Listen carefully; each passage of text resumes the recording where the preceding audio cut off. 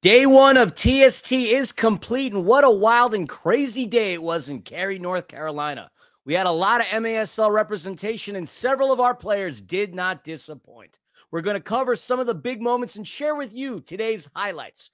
In addition, we did a quick interview after game one with Sneaky Fox goalkeeper Chris Toth, which we will be showing to you momentarily. Hello again, everybody. My name is Christian Philemon, otherwise known as Philly, and joining me, Amanda Philemon, lovingly known as Panda, and the doctor himself, Jonathan Reimer. Hello, everybody, and welcome again to this wonderful show where we get to unpack all of today's action. But, of course, before we get into that, be sure to subscribe to MASL Soccer on Facebook and Instagram and MASL Arena on Twitter. It is a pleasure to be here with you both. I had a lovely day on my couch, day off. I had one game on the big screen, one game on the computer, one game on my phone. I'm loving every minute of TST. Folks, make sure that you are watching along. You got the big games on ESPN+. You can find all the rest of the games at tstlive.thetournament.com. And of course, be sure to give the TST a follow on Twitter at TST7v7 so you don't miss the action. So much to talk about, so little time. So let's just get things started off. First, each of us had our picks on the preview show as to who we thought had the best chance in the TST tournament for a team featuring MASL talent. And Panda, why don't you kick things off? Let the listeners and the viewers know who you picked and how they fared out today.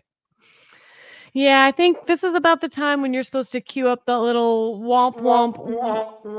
There you go. Because unfortunately, my pick for kind of a newcomer, someone to watch out for, was Tranquilo FC. They had a lot of talent, a lot of MASL talent out there that I thought maybe could kind of come and shock these veteran guys. But unfortunately, Quick Goal FC kind of lived up to their name. Unfortunately, they did smash Tranquilo FC 9-3. We did have target goals by Ricardo Dieguez and a target brace by none other than Vinny Dantas. But unfortunately, those were not enough to overcome the Quick Goals 8-goal lead. So unfortunately, we are not going to have good news. And I think a lot of that we'll get into in just a second of why I think that they didn't do as well, because the second game gave us a little hope. They did go up 2-0 after regulation goals by Skylar Funk and Juan Mendoza. But unfortunately, they did fall 3-2 after they failed to execute that extra attacker. Now, these were both very exciting games. And, in the first game, I forgot to mention the hat trick by Giovinco and Mello with the target goal. We had Hugo da Silva with a great goal for Quick Goals as well. So we had a lot of good action, but unfortunately did not go the way that I had hoped it was going to go. But not having Marco Fabian on a team like that is definitely going to impact how you feel that they are going to fare. And I had a lot riding on him, and we just haven't seen him. And we have heard that there could be some sightings this weekend. Not exactly sure when. So hopefully he can come back, maybe resurrect this team into something that is still competitive and can make it to that knockout bracket. But right now, not looking so good for my pick, Tranquilo FC, unfortunately. No, Tranquilo got off to a rough start. Really thought they had that second game, but they are missing their Mexican superstar. My team, my pick, full of Mexican superstars top to bottom. That's because I picked La Bombonera, and they got off cracking. I think the best way to describe the first match is simply with this eloquent tweet put out by the folks at MASL. Goals from Irvin Mojica, Monterrey, Hugo Puentes, Savage, and Eric Ponce, Monterrey, with 2, including the target score time goal, gives La Bombonera the 6-4 win over Czech's Notes, Inter Milan. That's right. MASL talent just took out Inter Milan in game 1, and I'm loving it. Game 2, La Bombonera rolled onward. They went to a 5-3 victory versus Banderistas, and it was capped off by this beautiful goal from my boy, Popper. All right, let's cue this up so you guys can see what we are talking about. And if you guys have any thoughts on it, let us know. Just a Beautiful play across the top, creates the space for himself, fires it home, top right corner. What an absolute golazo. Beautiful goal, perfect indoor movement, drawing people left and right, creating the space to go right down the middle. That was a theme, indoor talent, moving people around today, and I love to see it. Que golazo. Que golazo. Que golazo indeed. And just want to give a shout out, just going back to Panda's game with quick goal and Tranquilo FC. Dominic Harris had himself a brace in that game. Obviously, Sebastian Giovinco was the star in that one, but shout out to Harrisburg Heats. Dominic the Dominator doing his thing. And obviously, Carlos Popet Hernandez as well in the second game that the doctor was talking about. My team, Newtown Pride FC, the defending, reigning, undisputed TST champions, had themselves a great day. First match up was against DC Hyper. Texas Outlaws superstar Luis Morales started things off on the scoring sheets a little halfway over the first half. That would be the only goal we would see over the course of the first 20 minutes. To start things off in the second half, it would take mere seconds as Gabriel Ganser forces a turnover that leads to a goal by Utica City's Nilton DeAndrade. He would score later on, by the way. And by he, I mean Gabriel Ganser. One good Gabriel, though, deserves another as Gabriel Costa scored the game winner in target score time. And that propels the defending champs. Very easy game against DC Hyper. No questions asked there.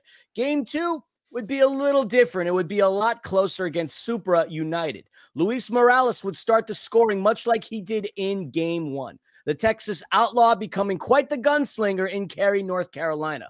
We'd see no goals until TST time when Luis Morales would get the game-winning assist to Gabriel Ganser.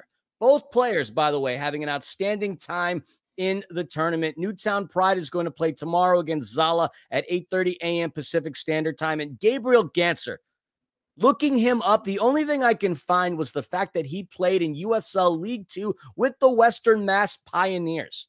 He is making a name for himself. And at 31, he still has plenty of time ahead of him. Who knows? Perhaps we will see him in the MASL next season.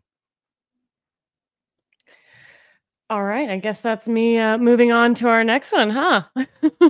Was that my cue there? Cue up, by the way, by your husband. Thank you very much. Was that my cue up? Brother, as some people might have thought.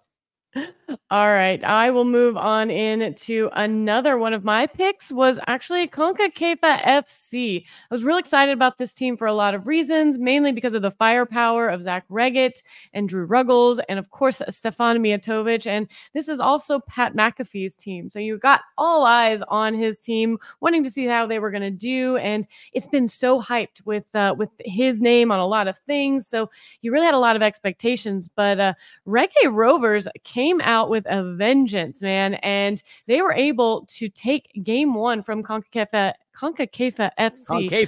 CONCACAF? Yes, ma'am. I mean, I think the entire origin of the word is a mispronunciation anyway. So if you mispronounce it, that's really paying homage to the origins of it. And I feel you've stayed there for that. There. Oh, we'll just call it Con FC. But either way, 4-1, they were able to beat them in that first game by way of scores, three goals, right?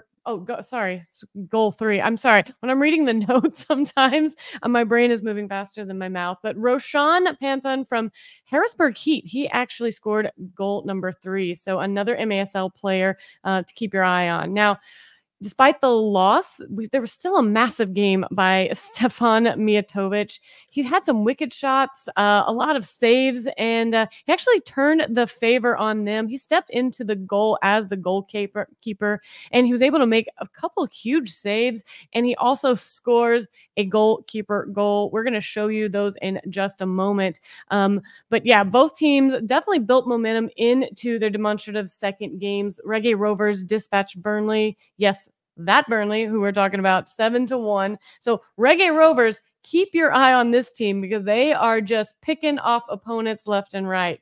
There was a goal by Gordy Gerson and a dime. Oh my gosh. You have to have seen this. If you follow anything TST-wise on Twitter or Instagram, you had to have seen this chef's kiss of a cross path pass to, who was it that actually scored the goal? I don't even know. Grella. Mike Grella, yeah. From Mike CBS Sports Grella. Golazo Network. That's right. Okay, so there we go. Mike Grella of CBS Sports Golazo Network. He had a heck of a scissor kick off of that dime from Pat McAfee. So, I mean, got to go back and see it. We didn't queue up the highlights because, well, they're not MASL talent, so you can do that yourself. But either way, we still see Mijatovic play sixth attacker again, scores the target goal to win the game off of a dime from none other than Zach Reggett. And I told you, if these guys could find some cohesion and some teamwork, their firepower was going to be something to watch out for. And boy, was it. I know, Jonathan, you were able to watch that game. And yeah, that was quite a boot on Steph, would you not say? Yeah, I mean, he had about 3-4 chances to put this game away, let's be honest. But this moment we're about to see where he finally does it. Just a classic Mijatovic move, and I love it. Here you go. Let's take a look at exactly what I knew was going to happen if he were able to get that ball at his feet. He's just got such a strong strike. I mean, we see it all the time in the MASL in the game. He's no stranger to game-winning goals and just being able to score them from all sides of the pitch, in front of the goal, outside of the goal, anywhere you look. And I mean, I just love the celebration by him and Reggett. You know, like they are just having the time of your lives, you can tell. Anyways, a lot of fun games, and yeah, curious to see if they can hang on and advance. So, Sneaky Fox, though, Philly. Why don't you talk a little bit about them? Because they had quite the day, did they not?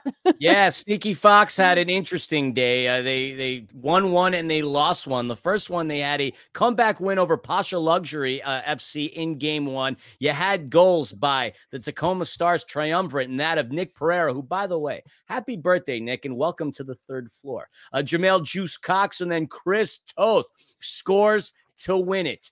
3-2 after going in the target score, down 2-0. Toth with another amazing target goal from deep to win it. The Iceman, as the doctor loves to call him, with ice in his veins, does it for the second year in a row where he hits a game winner. The guy can score goals. We've seen him do it in indoor. We've seen him do it at beach as a member of the United States Beach Men's National Team. And obviously, we've seen him do it at TST.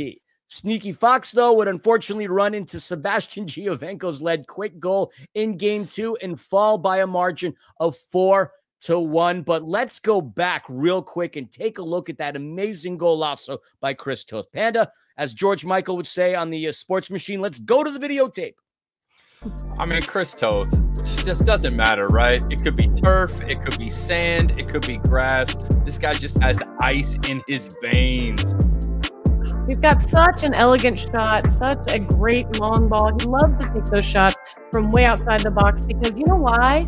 No one is expecting it, at least not these guys who aren't as used to him. Anybody in the MASL knows he's going to take that shot and make it 10 out of 10 times. I mean, the one thing I really love about this goal is the nonverbal communication he has with his other teammates. If you watch in the buildup, he sends one defender that's on his left off to create a little space for him to step into. He signals the overlap to come in behind that confuses the keeper, draws the defense off. And he's teasing that he's coming to that near post to open up the far post. And just when the player comes across for that far post shot, he tucks it in near post. I mean, it's such brilliance. It's such a team goal in the nonverbal communication. I mean, everything about it, world class. Yeah, absolutely. We're going to take a moment to go to an interview that I did with him quickly. And keep in mind that this was after game one when Sneaky Fox won. It was before the game against Quick Goal. Panda, let's roll the quick little interview that we did with Sneaky Fox goalkeeper and Golazo scoring machine, Chris Toth. It is my honor and privilege to welcome Tacoma Stars and Sneaky Fox goalkeeper Chris Toth to the MASL TST show. Chris, thank you for taking the time to chat with us today. You know, solid start for you and Sneaky Fox. You buried the game winner. Talk to us about today's game versus Pasha Luxury. Yeah, it was a bit ugly for us. You know, we went down 1-0 in the first half, and we were just trying to figure it out. We have a mix of indoor guys and a mix of some outdoor guys that aren't really used to the small-sided game. So it took us a bit to kind of, you know, get it going a bit. But you know, we were down 2-0, and in target time, that's where anything kind of happens and makes the game unique. You scored the game winner. That was incredible. Now, you guys are in a group with teams with a lot of MASL talent. You got Quick Goal, Tranqui 10 FC, Pasha Luxury, who you dispatched of earlier. Like, who do you view as the toughest opponent in this group? I think Quick Goal is going to be very difficult. They just beat Tranquilo. I think it was 9-3, which I did not see that coming. I thought it was going to be a much tighter game. But I think, I was surprised by Pasha. I didn't really know anything of them. But I do know that they play 7-a-side kind of yearly. I don't know how much, but that says something. So they were very organized. But I think the match against Quick Goal will probably be the biggest one. And then also tomorrow against Tranquilo, that's a full indoor team. They understand the small sided game. But yeah, I think our group is very difficult. When you look around, and you look at the other groups, it's a tough one. But that's all right. We're ready to kind of start the tournament off, against good competition. And that's what this year is. Last year was, I think it was 32 teams. This year it's 48, and the competition's it's a lot better. Yeah, that actually transitions me into my next question. I mean, this is your second season playing with Sneaky Fox in the TST. What else have you noticed in terms of differences between how things are this year as compared to last year? Not only in terms of just the competition on the field, but the event overall. Yeah, I mean, it was really organized last year. The fields are immaculate. Everything going into this year is the same, if not even better. There's a lot of good things to say about the tournament. I mean, it's top notch. But yeah, I would say the biggest thing is, like we were talking about before, it's 48 teams. More teams from around the world are in Inter Milan's here. Like you've got a lot of big names, that are playing, and it's getting a lot more attraction throughout the world, which is great. Of course. And have you gotten to meet anybody that you wanted to meet over the course of the day, or you just more focused on everybody on the pitch's opposition?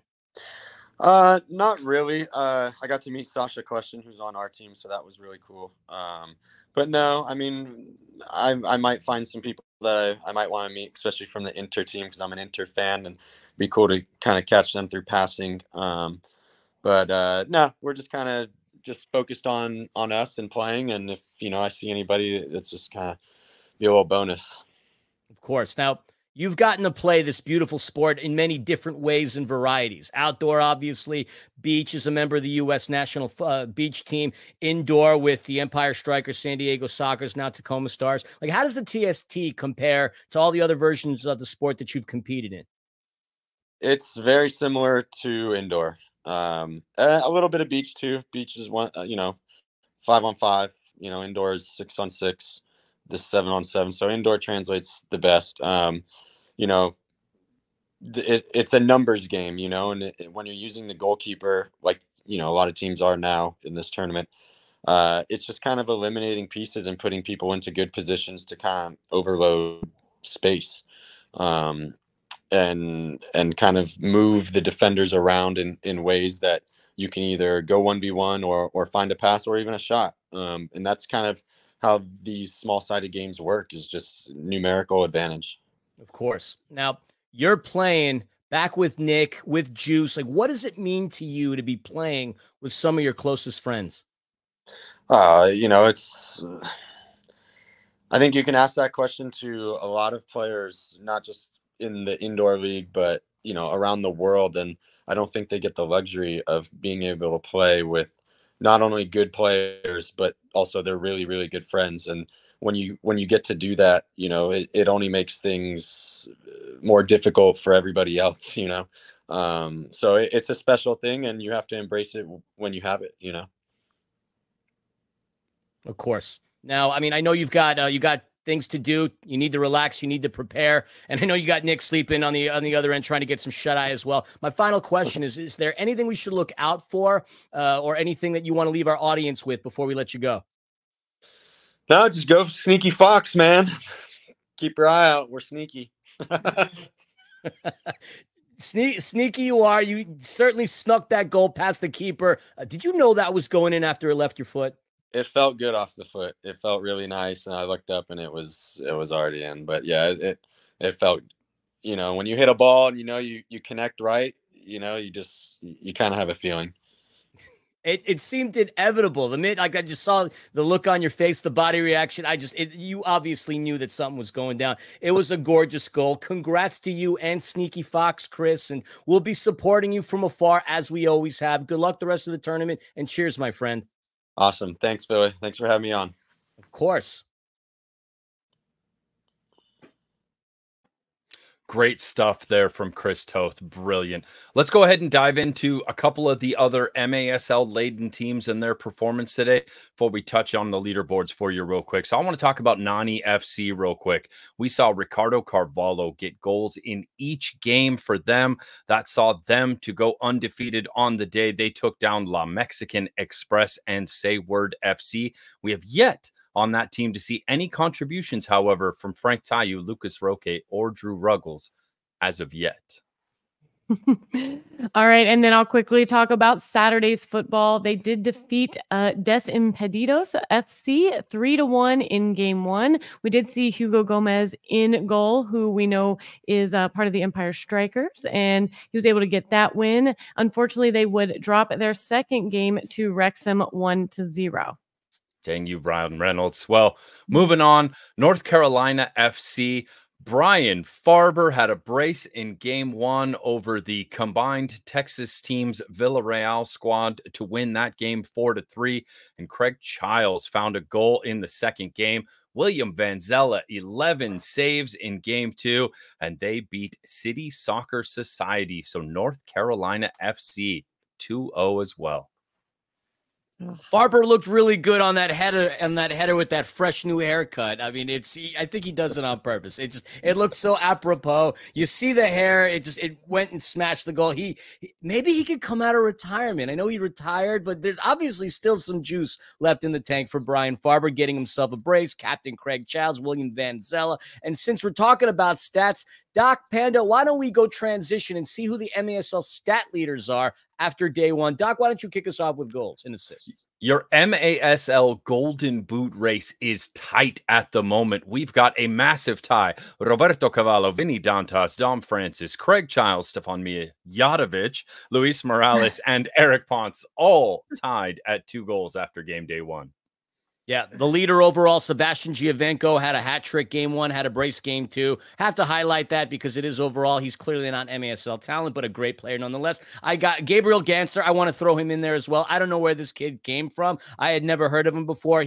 Couple assists, a couple of goals. Keep an eye out on him. And speaking of assists, the Texas outlaw himself, Luis Morales, not only is he bagging goals, he's dishing dimes too. He's up there with 2. And then we have 3 other players that are tied in there as well. But keep an eye on Luis Morales, having plenty of goal-scoring contributions from the Texas Outlaws by way now of Newtown Pride FC. And it's no surprise we see him as your MASL points leader as well, too.